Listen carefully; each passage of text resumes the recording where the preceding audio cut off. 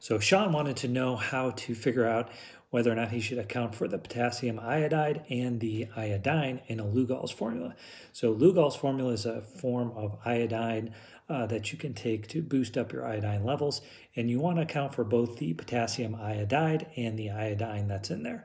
It should say on the back of the bottle what the percentage and how much milligrams or micrograms are in there.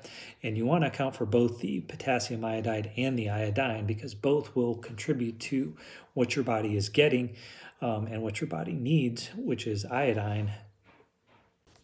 So in terms of dosing your iodine from a Lugols formula, you want to account for both the potassium iodide and the overall iodine that's in there. The potassium part you don't need to count because that's not really contributing to your iodine. Check out the back of a bottle of a Lugols formula. If this is confusing, it'll make more sense.